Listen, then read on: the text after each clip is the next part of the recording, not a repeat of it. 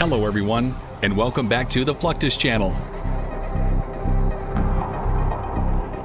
Fighters are usually pushed to their limits, sometimes even beyond.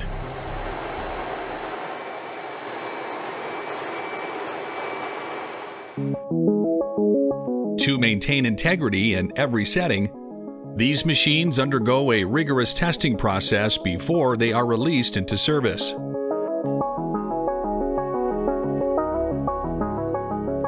Out of the many tests carried out, wind tunnel tests are considered a momentous milestone, as they garner critical aerodynamic data.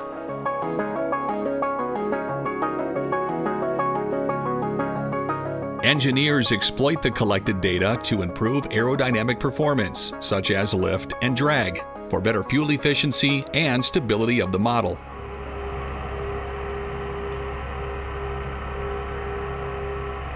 Arnold Engineering and Development Center, located at Arnold Air Force Base in Tennessee, houses 3 propulsion wind tunnel test facilities.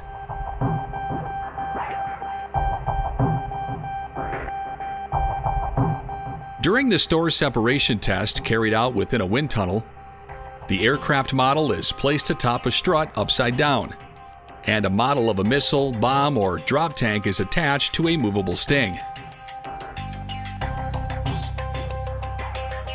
When the desired conditions are met, the sting moves the store away from the aircraft, replicating an in-flight store separation.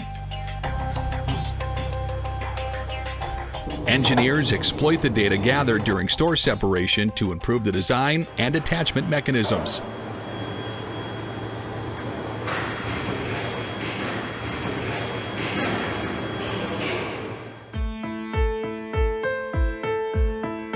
Successful completion of wind tunnel tests is one step closer to manufacturing real aircraft.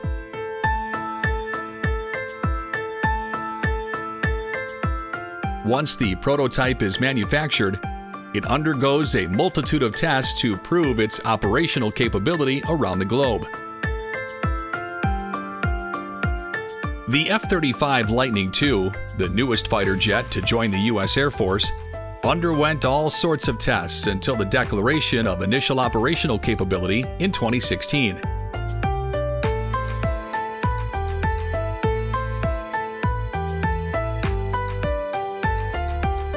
The F-35B, the short takeoff and vertical landing variant, underwent all possible weather conditions on Earth.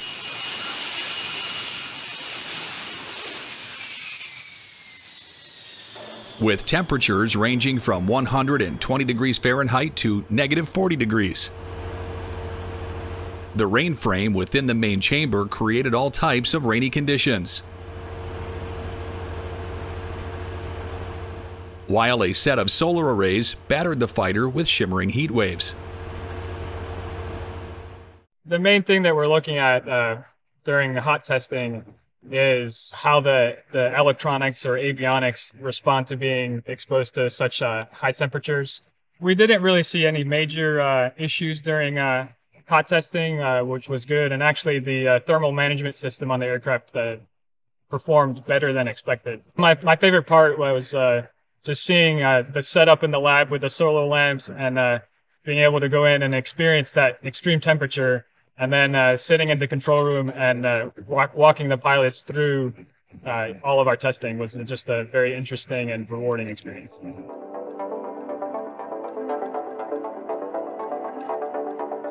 Testing the weapon system of a new jet is the most crucial part of all tests.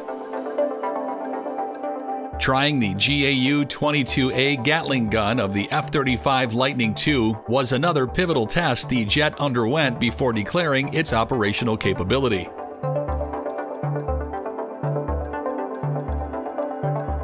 The F-35A has its 4-barrel Gatling gun hidden inside the left wing root to preserve the stealth of the aircraft. The gun door opens to fire, along with the vent door that expels flammable gun gas from the compartment. Engineers tested the gun with a few firing spells on the ground, and then experimented with it in flight.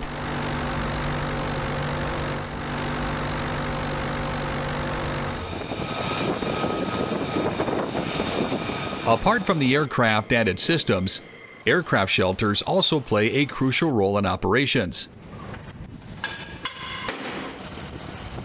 With that said, tests are carried out by the Air Forces for safe shelter operations using sensitive microphones, sensors, and air quality monitors.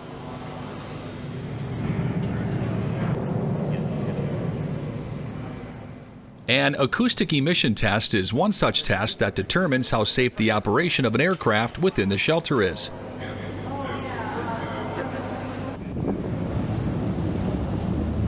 Out of all types of tests, testing the engines of a jet is the most rigorous and crucial phase. Usually, an engine is tested via the accelerated mission testing method, which subjects the engine to accelerated and intensified usage.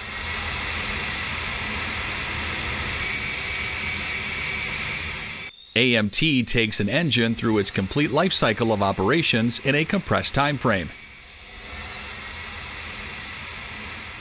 This test helps engineers garner information about engine performance, failure rates, the effects of environmental factors, and stress levels. Ultimately, engineers make informed decisions to refine the engine design for improved performance and reliability.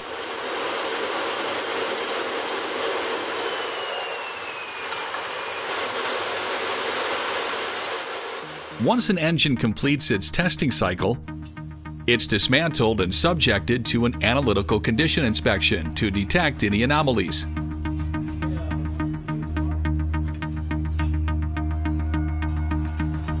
The engine test cell, or hush house, is where all these extreme tests occur.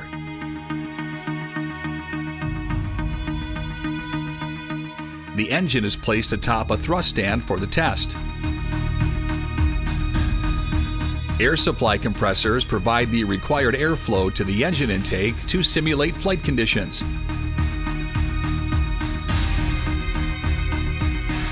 Screens are placed in front of the engine on special occasions to simulate rain and icing conditions. As the name implies, a sea level test cell is used to recreate the temperature, air density, and pressure at sea level during engine operations.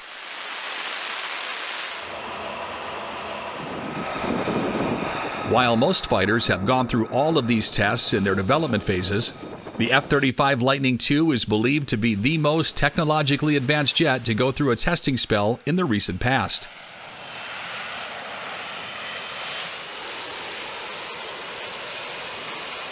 Out of the three variants of the Joint Strike Fighter, the F-35B short takeoff and vertical landing variant is an engineering marvel that challenged preconceived notions in the aeronautical industry.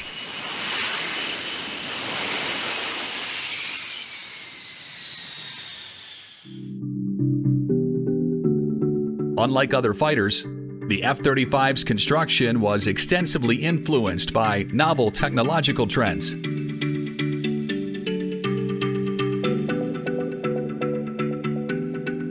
Lockheed Martin utilized the Fastener Insertion Live-Link System, or FILS, to ease the backbreaking task of attaching the aircraft skin to the structure.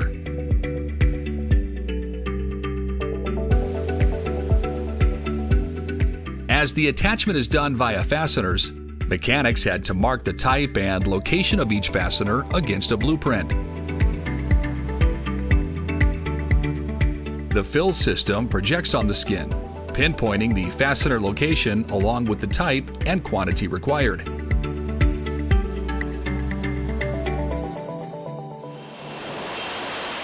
Apart from the state-of-the-art technologies incorporated into the F-35, its powerful engine extensively contributes to the formidability of the jet.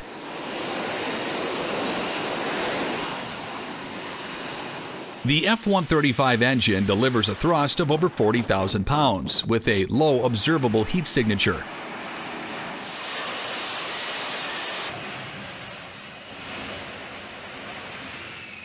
The advanced damage tolerance design and prognostic health monitoring systems built into the engine uplift its operability by keeping failure rates to a minimum. With the more complex design of the F-35B STOVL model, the F-135 engines powering the Marine Corps variant come with slight changes.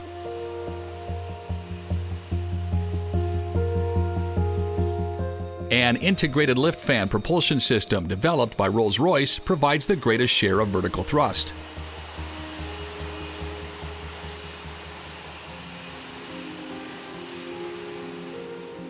As the name suggests, the lift fan assembly has two counter-rotating fans.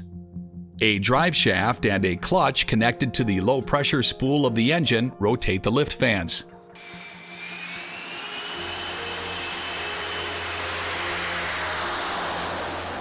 The three-bearing swivel module is fitted to the end of the jet pipe to redirect engine thrust. The nozzle could swivel 95 degrees down in just 2.5 seconds when the vertical lift is demanded.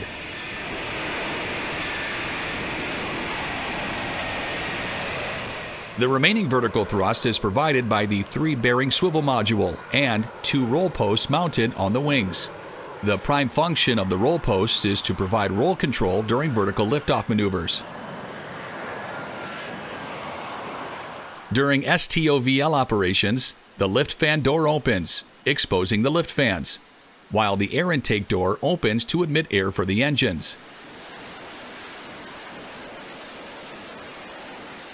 Soaring the skies aboard an F-35, engulfed with state-of-the-art weapons, cutting-edge sensors, and lift augmentation devices, is a true test of skill. With that said, F-35 pilots are required to go through a rigorous training process before getting their hands busy with an F-35.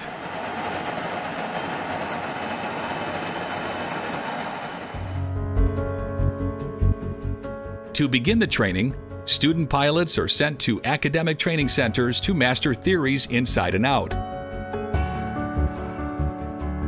In the ATC classroom, pilots go through interactive training sessions with hands-on training. Once the theoretical parts are done, pilots get the chance to hone their skills by flying the F-35 flight simulator.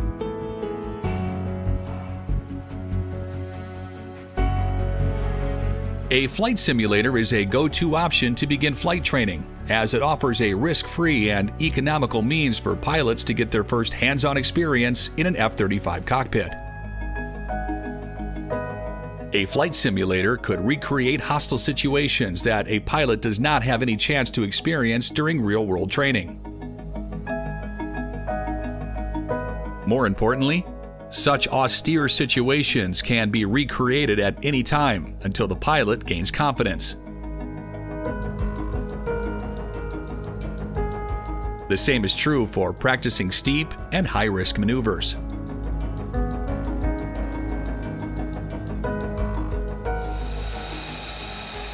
When flying the F-35, especially in a mission like air combat maneuvering, situational awareness is the key. To address this concern, the F-35 pilots fly with a custom-fitted helmet that projects mission-critical information onto the visor.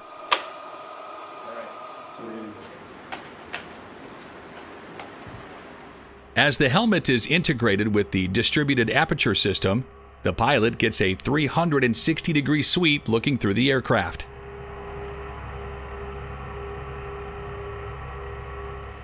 The visual targeting system built into the aircraft allows pilots to target bogies by simply looking at them through the visor.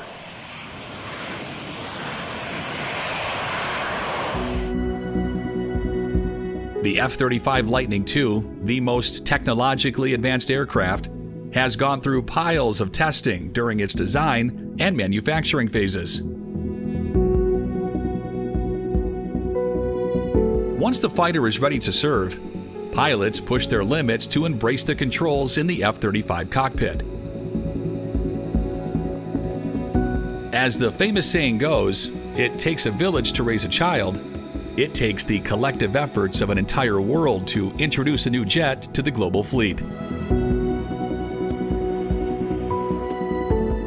That's the end of this video. I hope you enjoyed it. Make sure to subscribe to this channel so you don't miss any of our new content. See you next time.